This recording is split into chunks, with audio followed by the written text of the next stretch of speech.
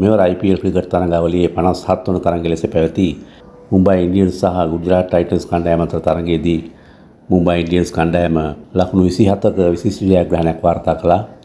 එම ජයග්‍රහණයට ප්‍රධාන හේතුව වුණේ අංක 3 පිතිකරු සූර්යකුමාර යාදව්ගේ දක්ෂ පිතිහරම නිසා බව කිව යුතුයි. ඔහු මෙම තරඟයේදී ඔහුගේ IPL ක්‍රිකට් තරඟ ඉතිහාසයේ මංගල ශතකය වාර්තා කිරීමට ඔහු සමත් වුණා.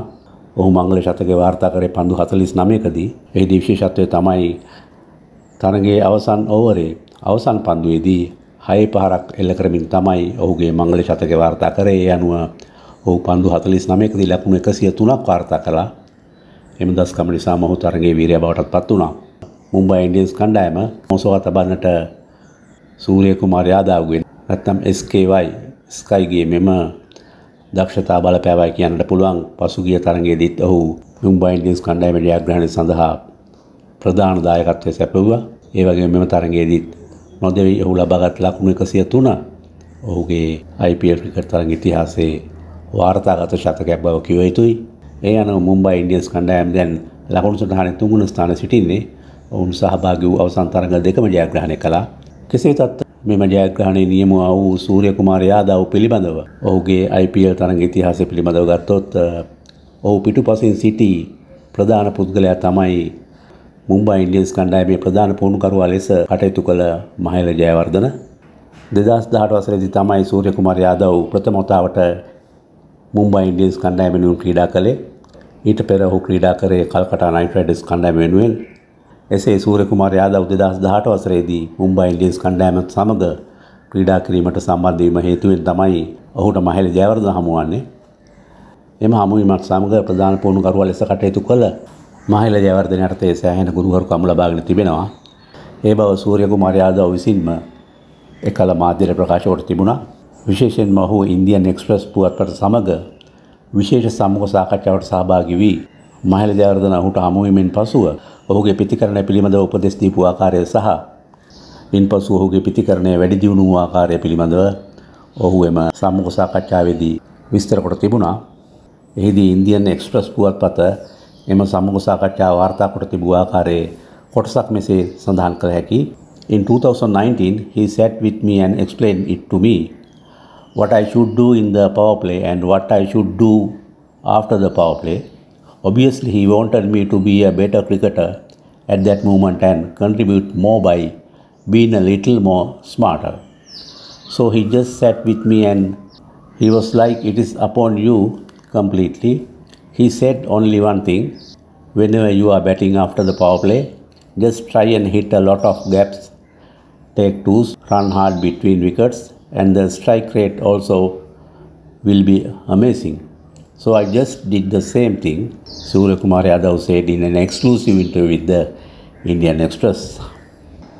Surya-kumar Yadav එම සම්මුඛ සාකච්ඡාවේදී මේ ප්‍රකාශ කළ සිටියේ මා සමග වාඩි වී මාගේ ක්‍රිකට් ජීවිතය පිළිබඳව සෑහෙන කාරණා ගොඩක් පැහැදිලි කළා. විශේෂයෙන් පවර් ප්ලේ කාලය තුල මා කළ යුතු දේ සහ පවර් ප්ලේ පන්දුවාර වලින් පසුව මා කළ යුතු දේ පැහැදිලිවම ඔහු මට කියා දුන්නා. ඔහුට අවශ්‍ය වුණේ මේ මොහොතේ මා වඩාත්ම හොඳ ක්‍රිකට් ක්‍රීඩකයෙකු කිරීමටයි. ඒ වගේම ටිකක් බුද්ධිමත්ව වැඩි දායකත්වයක් ලබා දෙන්නේ කොහොමද කියන එකත් ඔහු පැහැදිලි කරලා දුන්නා. අනික ඔහු පැවසූ එක දෙයක් තමයි ඔබ පවර් ප්ලේ එකෙන් පසුව පන්දුවට පහර දෙන සෑම විටම උත්සාහ කරන්න ඕන කියලා. පන්දු යවන නතරින් පන්දුව ගලා යන ආකාරයට කෙසේද පන්දුවට පහර දෙන්නේ කියන කාරණය. ඒ කියන්නේ හිඩස් අතරින් පන්දුවට පහර දෙන්නේ කියන කාරණය. ඒ වගේම එවැනි අවස්ථාවලදී ලකුණු දෙකක් ගැනීම සඳහා කඩළු අතර දුවන්නේ කෙසේද කියන ආකාරය ඒ අයුරින් ක්‍රීඩා කරලා ඒ ආකාරයෙන් ලකුණු රැස් කරලා කෙසේද Tamanගේ ස්ට්‍රයික් රේට් එක වැඩි කරගන්නේ කොහොමද කියන කාරණෙත් ඔහු කරුණු පහදා දුන්නා. ඉතින් මම කළේ එකම දෙයයි. ඔහුගේ උපදෙස් අනුව කටයුතු කරමින් උනන්දුවෙන් පුහුණුවීම් කටයුතු කරා. එය මගේ සාර්ථකත්වයට බලපෑවා කියන එකයි මා විශ්වාස කරන්නේ. ඒ අනුවෙන් තමයි එම සංවාදයේදී ඔහු අදහස් දක්වා තිබෙන්නේ.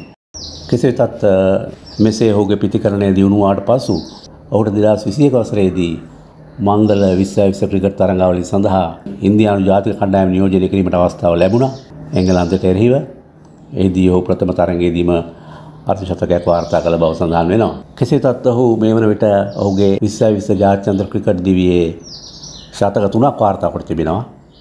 ඒ අනුව අද වන විට ඔහු IPL ක්‍රිකට් තරඟාවලියේ මුම්බයි ඉන්ඩියන්ස් කණ්ඩායමේ ප්‍රධානම ක්‍රීඩකයා බවට පත් වී අවසానයි. ඊයේ පැවති ගුජරාට් ටයිටන්ස් කණ්ඩායමට එරෙහිව මුම්බයි ඉන්ඩියන්ස් කණ්ඩායමේ ලකුණු 218ක් ලබාගත් කඩලු පහකට ඊට පිළිතුරු ලෙස ගුජරාට් ටයිටන්ස් කණ්ඩායමට ලබාගත හැකි වූ ලකුණු 191ක් පමණයි කඩලු 8කට. ඉතින් ඒ අනුව තමයි මුම්බයි ඉන්ඩියන්ස් කණ්ඩායමේ ජයග්‍රහණයක් තුනේ. කෙසේ වෙතත් මේ වන විට මුම්බයි ඉන්ඩියන්ස් කණ්ඩායමේ ප්‍රධාන පුහුණුකරුවා ලෙස කටයුතු කරන්නේ දකුණු අප්‍රිකාවේ හිටපු කඩලු රකින්නා වන මාක් බවුච. ඊට හේතු වූයේ මේ වසරේ සිට මහලි ජයවර්ධනට ප්‍රධාන තනතුරක් මුම්බයි ඉන්ඩියන්ස් කණ්ඩායමට අදාළව හිමි වුණා. ඒ කියන්නේ මුම්බයි ඉන්ඩියන්ස් කණ්ඩායමේ ප්‍රධාන උපදේශකවරයෙකු ලෙස තමයි මහලි ජයවර්ධන දැන් කටයුතු කරන්නේ. කෙසේ වෙතත් මෙම තරගයේදී ගුජරාට් ටයිටන්ස් කණ්ඩායම නියෝජනය කිරීමට දසුන් ශානකට අවස්ථාව ලබා දුන්නේ නැහැ. හොඳින්ම ඉඩකට තිබ්බා අවශ්‍ය නම් අවස්ථාව ලබා දීමට. ඒ අනුව ගුජරාට් ටයිටන්ස් කණ්ඩායමට තවත් තරඟ දෙකක් පමණයි ඉතිරිව තිබෙන්නේ. එම තරඟ දෙකේදී දසුන් ශානකට අවස්ථාව ලැබෙයි කියලා හිතන්නට අමාරුයි. හේතුව තමයි ගුජරාට් ටයිටන්ස් කණ්ඩායම මුම්බයි ඉන්ඩියන්ස් කණ්ඩායම ඉදිරියේ මේ ලද පරාජය හේතුවෙන් ඔවුන් ඊළඟ තරගයේදී අත්අදා බැලීම් කරાવી කියලා අපට හිතන්නට අමාරුයි. ඉතින් නැවතත් මතක් කරන්නට තිබෙන්නේ දසුන් ශානකට මෙම අවස්ථාව හම්බුනේ කේන් විලියම්සන් ආබාධයට ලක් වූ නිසා. නමුත් අපි දන්නවා කේන් විලියම්සන් ගුජරාට් ටයිටන්ස් කණ්ඩායම ක්‍රීඩා කළ ප්‍රථම තරගය සඳහා ක්‍රීඩා කළා. නමුත් ඒ වෙනුවට ආදේශිත ක්‍රීඩකයා වන දසුන් ශානකට මෙසේ අවස්ථාවක් ලබා නොදී දිගින් දිගටම බංකුවේ තියාගෙන ඉන්නේ ඇයිද කියන කාරණය අපට පැහැදිලි වෙනවා.